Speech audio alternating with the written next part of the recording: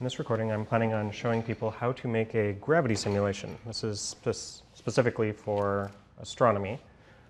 I will be using Processing, which is a open source language.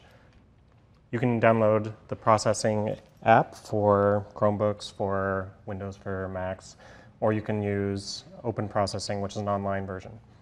One thing I want to mention real quick is that if you do use Open Processing, so I'm creating a sketch here, make sure that you open up the settings with these three little dots here and choose processing.js as your language. So to begin with, for those of you that haven't done much programming, let me take you through some of these introductory functions. So there's going to be two main functions that we're going to need to know about that processing does for you. Setup, which does things at the very beginning, and then drawing, which is continually done after that. And basically what it does is it walks through and does each command in order from the top to the bottom, and then it does draw over and over again from top to bottom. For this simulation, I will be creating a series of little circles on the screen that are going to represent the planets, basically. So to begin with, one of the things that we're going to need to know is what are the pieces that we're going to be using in the simulation. So from physics, we're going to be using X and Y components. This is going to be a two-dimensional simulation, so we don't need to worry about Z. But whenever we're considering something that's force, velocity, position, whatever it is, normally in physics you use vectors, which is basically a distance and a direction with an angle. We're going to be breaking that into the X piece and the Y piece of that, and using basically X and Y components for everything instead. It's two variables either way. Either you have a distance and an angle, or you have an X and a Y. So it doesn't make much of a difference to the computer as far as the memory goes. The other thing I'm going to be considering is that the mass is going to be the area of a circle. So you can consider the mass being the radius squared times pi if you want. But we're going to use that calculation to figure out the value of the radius out of the mass. Also, when we're considering collisions, we're going to use an X and Y coordinate and then add up the two radiuses. And if the distance between them is less than the two radiuses added together, we know that there actually has been a collision. When we get to collisions, we're going to be considering inelastic collisions.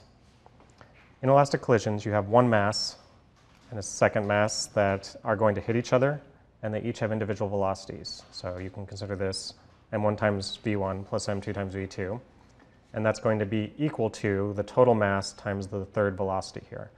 So basically they stick together and then move together as a single thing.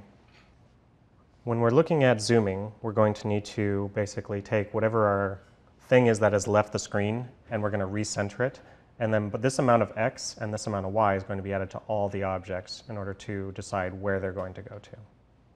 So one of the things we're going to need is to keep track of all of the objects in our screen. And they're going to have a variety of things that they're going to need to keep track of. So they're going to need their X and Y position on the screen, X and Y velocities, X and Y accelerations, their mass. So I'm going to start with setting aside some memory for all of those things. I'm going to have something that keeps track of how many total objects there are. So maybe 20 to begin with. You always say what kind of thing it is. So this is an integer. The total number of objects is 20. And then you do a semicolon at the end. So what this says is take the 20, put it into this space that I've set aside, the total objects, and that's going to be an integer, as opposed to a floating point number or like letters on a screen or something. I'm going to set up the width of my screen to be 600 pixels, pixels being the little dots on the screen, the little points of light. So it's going to be 600 across and 600 down. Keep in mind 0, 0 is the top left, so the y-axis is actually flipped in all of our calculations. So for those of you in physics, that's fine because you could find your own axes, but it's something to get used to if you're used to just y being up. I'm going to have a floating point number, which is going to be what the initial velocity of all of my objects is going to be. I'm going to set it to 1.5 for now. And now I need to set aside space for all of my objects. So I'm going to need to set aside space for 20 of these things.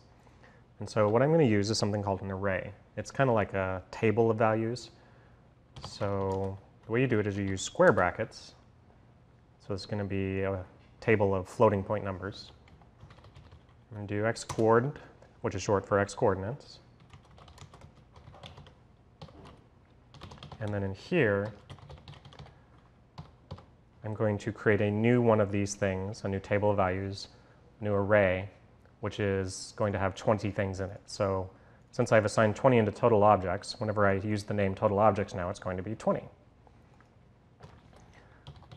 Similar thing for the y-coordinates.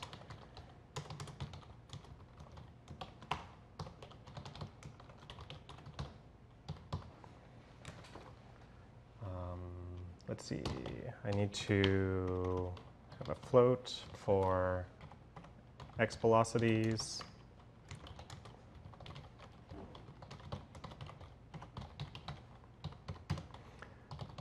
I need to have y velocities.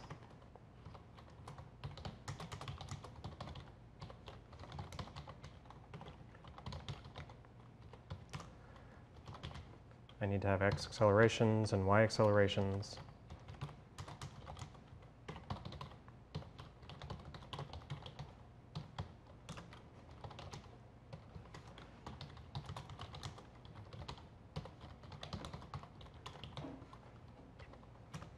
And I probably need to have the mass.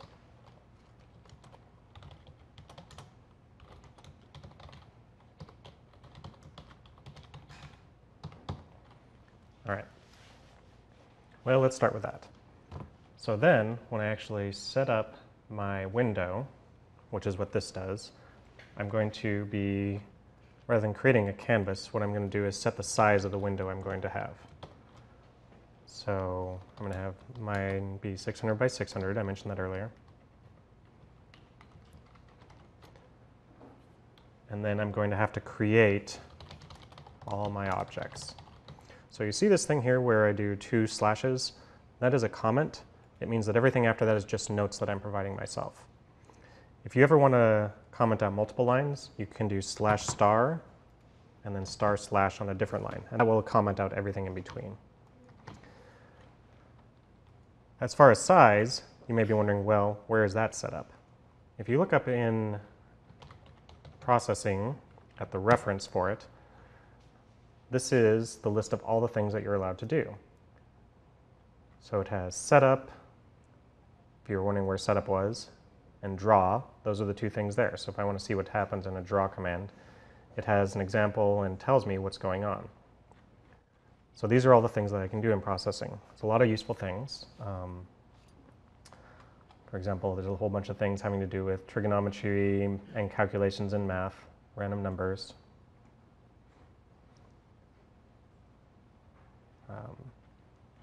And then in the environment, here is size. So this is where you give it a width and a height, and it'll tell you that's the order you put things in. And basically, with any kinds of method like this, it'll tell you what these things need to be that you fill in and the order that you put them in. Now down here, notice that they're actually using variables in place of numbers, and you can always do that. You can always replace the numbers specifically with variables. It turns out that in processing, it doesn't like having variables in size because you're setting the initial window. It'll actually complain about that. But after this, I will be using width and height in place of these 2.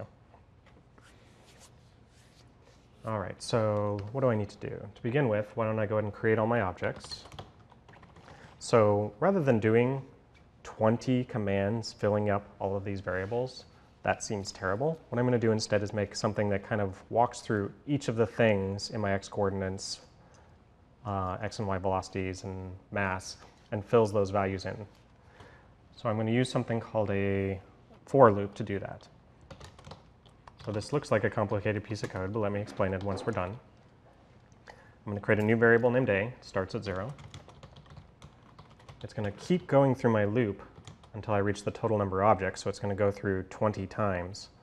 So while a is less than this number, it just keeps going over and over again. And then when I'm all done with the loop, at the very bottom, I'm going to add 1 to a. This is a shortcut for add 1 to a. So inside of here, a will be 0, then 1, then 2, then 3, all the way up through 19. And then when it reaches 20, it's no longer less than the total objects, and so it's going to go down to whatever's beyond this. And these braces specify how many things to do in the for loop. So while you're in the for loop, it just continually does everything between these two braces. Notice that this is all setup. It goes from this brace to this one here, and everything contained inside of that is part of setup. Everything down here is part of the draw event. So these are called blocks of code. So I want to fill up everything in my x coordinates. And I think what I'm just going to do is just give it a random place. So if you look up random, what it does is if you give this number here, it picks a number between 0 and whatever this is, and just gives it that value. So it goes from 0 to 600, and it'll randomly give that an x coordinate. And now let's do a y coordinate.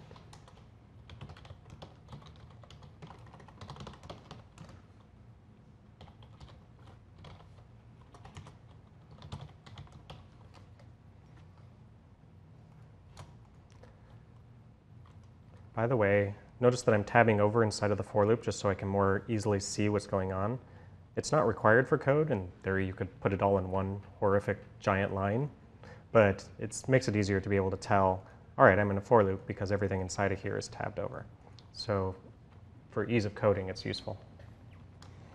So the velocity, what I want is something between negative, whatever this value is, and positive of that value. So I will basically put in exactly that. So what this does is it picks a random number between this value and this one when you give it two arguments. Notice that it's the same name, but it actually does two different things. So y is going to need to do that too.